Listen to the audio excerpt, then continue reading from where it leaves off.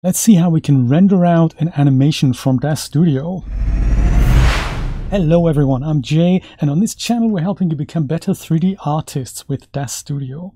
On today's episode I want to show you how to render out a whole animation that you've made inside Daz Studio. It's a little tricky, it's a little involved, and I wanted to make you aware of some pitfalls and also show you some post-production that you can do with your rendered image sequence. So I'm back with Josie, and we've made her camera animation in the previous episode. Now we're ready to render this thing out. So the first thing we need to do is head over to the render settings tab and tell Daz Studio that we in fact want to render an animation. We want to make absolutely sure we're only rendering this, so I'm going to go and switch over to window viewports and put that back to a single view. And then I'll head over to my render settings tab again. The first thing that we want to have a look at probably is the image dimensions. I've set it up to be a square, and in this case I'm rendering it at 1200 by 1200, but it entirely depends on how fast you want your animation to render. You might not want to render the first pass in iRay at all, so make sure you change this to something appropriate. For final render, the larger the better, but for a small preview render you can make this as small as 400 or maybe 600. This strip at the top here where it says engine, this is set to NVIDIA iRay by default, but you can change this over, and this is important to remember that iRay means it's the high quality render engine that takes a while to put a really good looking image together. But for animations we might sometimes want to look at timing first, and we're happy with something that doesn't look so good. We just need to see it in its full beauty before we make a decision of, is this something I want to spend time rendering on? So click on that, and then you can see other options here. 3D Light is the CPU renderer. We have 3D Light and scripted 3D Light, and we have a couple of options at the top here, which is viewport and multi-pass OpenGL. Multi-pass OpenGL looks a bit like the texture shaded view, and it renders a lot faster, but it also comes with all the inaccuracies that we see in the viewport sometimes. When you switch this to viewport, Daz Studio will in fact use whatever you've selected here. So in my case that's filament. If you do want to render out in filament, then this is the way to go, and then switch this to filament if you have it. If it's not available on your system, you can change this to any of the other modes. So if you wanted to render something in wireframe, for example, you can do that. I'm going to leave mine in filament because as a little preview test render, this is probably a great idea to show this. I'm going to go and set the size down to something smaller, like 500 by 500. And then further down here, I have the render type, and that is set to still image by default. And this means if we press the blue button here, the render button, or press Ctrl R, Daz Studio will render the exact frame that we're on right now. If I drop this down, I get two other options here, image series and movie. And image series is really what I would recommend for the final render. It'll create an image of either type PNG or JPEG or TIFF or BMP, and it will give you a series that you need to compile in an image editor. The advantage is that it preserves all full quality. The other advantage is that should Daz Studio crash halfway through a long-running animation, all frames that have been rendered up until that point are safe, and all the ones that you need to render after that can just be rendered without interfering with the first part. It also allows you to spread your render load over multiple computers. So image sequence is definitely what I would recommend. The downside is that you will need to have a tool to compile that into a video. And not everyone wants to do that. Not everybody has that, but it does allow you full quality and also post-production aspects. The other option that you have is to change this to movie. And that will technically also render an image sequence, but Daz Studio is going to compile them into an AVI or a QuickTime at the end of it. Let me show you both options. So with our filament animation, I'm going to make a movie here, and this lets me pick a start and an end frame here. I can go and give my movie a name as well as an extension. On Windows we only have AVI. I'm going to call that one test, and I will put it on my desktop. This is where the movie path is, so this is a destination wherever you want that movie to appear. And now I'm ready to rock. I can go and click render, and then I'll wait, and you'll see how fast filament browses through the timeline here.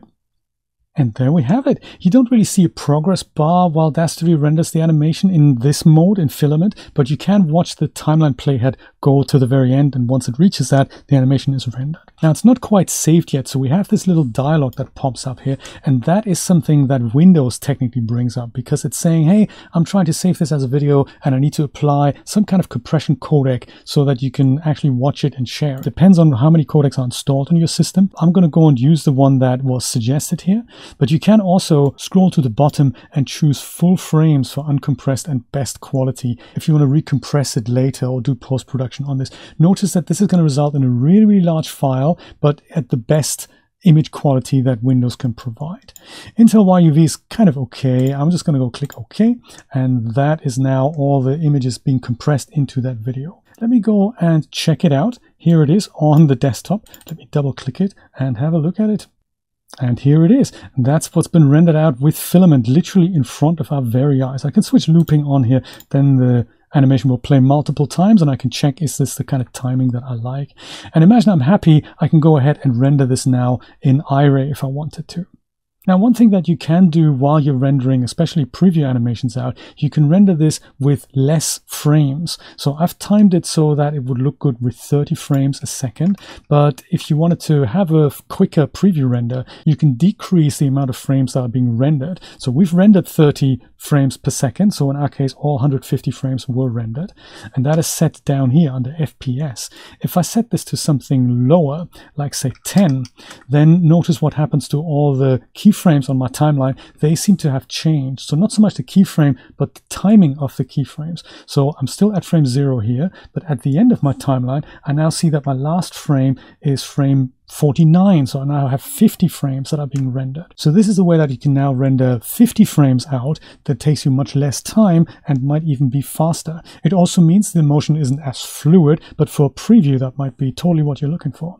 Likewise, if you're thinking, hey, it's time for the final render, I've timed my animation to look good at 30 frames a second, but really I want to use something like 60 frames a second, you can increase that to something like 60 or even 120 frames, and the same thing happens. So now Daz Studio would have to render twice as many frames as I've just rendered, and that would take obviously twice as long. Let me show you how to render an image sequence so that you can then go and compile these in an external tool to preserve the fullest quality. Let me go and leave this at 500 just for our example. I'm going to head over here to the engine where it says viewport, and I'm going to change that to NVIDIA Iray because it's now time for my final high-class render, and maybe I want to do this in 1200 by 1200. Then, of course, with Iray we have other considerations to make, like how much time do I want my computer to spend on a per frame basis. So I would recommend you use the progressive rendering option here, turn the render quality off, so disable that, and change the max samples to anywhere between as low as 50 to something between 50 and 500, maybe 1000. It really depends on how fast your computer is. But try lower values first, try single images first, and time how long it takes for one frame to be rendered, and then you can go and multiply that by the amount of frames that you have in your animation, and then you can derive an estimate of how long it's going to take in total. So animations, they do tend to take a while, so do early testing before you hit the render button and render the whole sequence out, just for your own sanity's sake, really. So I'll say 100 iterations, and so that I can avoid grain, I'm also going to use my denoiser here. That's under filtering. I'm going to go and enable the denoiser. This is what it looks like by default. You have to make the post denoiser available first, and then this next menu comes up and you have to switch the post denoiser enable on so that you avoid noise in your renders. This is also true for still images, but especially for animations, this is going to save you a lot of hassle. Now comes the part with the still images, so that's back on the General tab. We're going to change this from movie over to image series. Now I can pick an image format. I always recommend you use the PNG format because that retains the transparency. That lets you add backgrounds to your image sequence later. Give it a name, so I might call this Josie V2 hyphen, just my naming convention. And I'm going to give it a series path here. I'm going to go and put this perhaps on my desktop, or if you're rendering with multiple computers, use something like a cloud folder like Dropbox or OneDrive or Google Drive and position your images in there. If you're rendering from multiple systems, then you can bring them all together on one computer. I'll call this Josie Demo. I'll select my folder, say select folder, and now Daz Studio is going to render out this whole image sequence into here. If you wanted to render only part of the image sequence, you can type that here under render range. So I could say, hey, don't render the whole thing, render it only from frame 0 to frame 50 or frame 100. And then this instance of Daz Studio would do that. If you had a second computer, it could now go ahead and render frame 101 to frame 200, and a third computer can do the rest of the animation. That's how I usually work.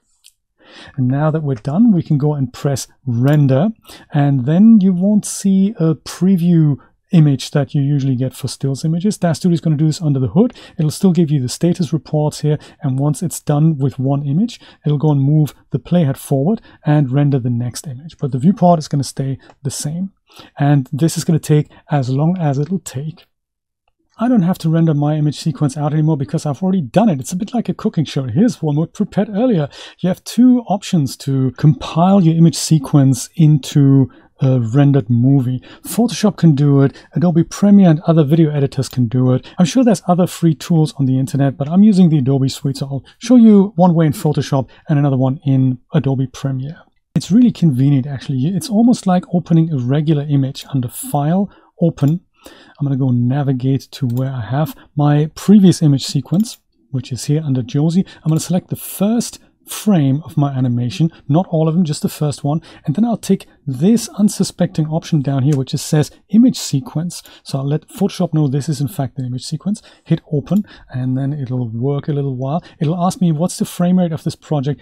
I rendered this out at 30 frames a second earlier. The demo wasn't 60, but this one is 30, and then there we have it. It's like a single image at the moment, so it appears as if, well, I don't see any motion here, and Photoshop isn't great at previewing motion, but it's great at compiling the motion and letting you make changes to it while you're there. At the bottom here I have the timeline. If I double click it, then in fact I do get a timeline that opens, and this has a little playhead that I can move through, and there I see my animation, which is great. It is with a transparent background, so that allows me to replace it if I wanted to. In fact, I will do that. The video group here is my footage. So I'm going to go and create a new layer below this group, and that will be my background layer. I'll do that with this little yin-yang icon here. I'll just pick a dark red, something like this, just for now. And then I'll left click and drag that underneath my video group. And now Josie has a red background. And if I go and press play, then the preview speed isn't great, but you can see this little blue bar here. That's Photoshop busy rendering and caching images. So once it does this again, it can probably play this back a little bit more fluid. There we go. Now we see it in 30 frames a second. You can make other adjustments to this. You can add images into the background. You could duplicate this layer, left click and drag, and that would just go and create a duplicate right here in the timeline as many times as you like.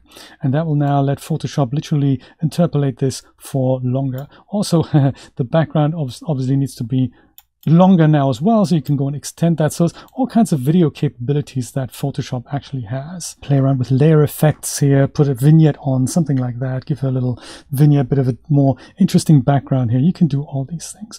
Once it's time to render your project out, you can head over to File, Export, Render to Video. And when you do that, another ever so slightly scary window comes up. It's almost like the Adobe Media Encoder. You select an output folder here. Perhaps I'm going to use my desktop for this. I'm going to give it a title, call it Josie, and then you can pick a compression format here. H.264 is fine, and then you can pick one of many quality presets. Let's leave it on high quality, and you can even change the frame size on output here. And once you're done, hit render, and then Photoshop will go ahead and compile this as a video that you can share on social media. Most video editors can handle image sequences, so Premiere Pro is one of those. All you need to do is create a new project. I might put it on the desktop and call it animation. And once we're in this interface here, I need to import my footage. And that is something that is very similar to importing other video clips. You can right click here, hit over to import, and then import this whole image sequence. Once again, just like in Photoshop, click the first image, select image sequence at the bottom, hit open, and that is now your video clip. Double click it to open it and look at it. My projects are all set up to assume a 60 frame rate when they come in. So in this case, Adobe Premiere didn't really ask, so I'm going to have to correct it once I make the sequence out of it. So new sequence out of that. That is my actual editable sequence, but it's playing back too fast. And that is just because of my default setting. So right click here, head over to speed duration and set the speed to 50% to even that out. And now I have a beautifully looking video here. I can also go and copy this clip, go to the end of my sequence and paste it in a few more times if I wanted the clip to loop. And now I can do anything that I want, add images underneath it in the background, compose something, put it in the background, and then go and render it out when you're ready. It'll depend on the video editor how that works. And that is how we do that. Thank you so much for watching. I hope you enjoyed it. If you do have any questions about animations, do pop them down in the comments and I'll see if I can answer them. Thank you so much for watching. I'll see you next time. Take care. Bye-bye.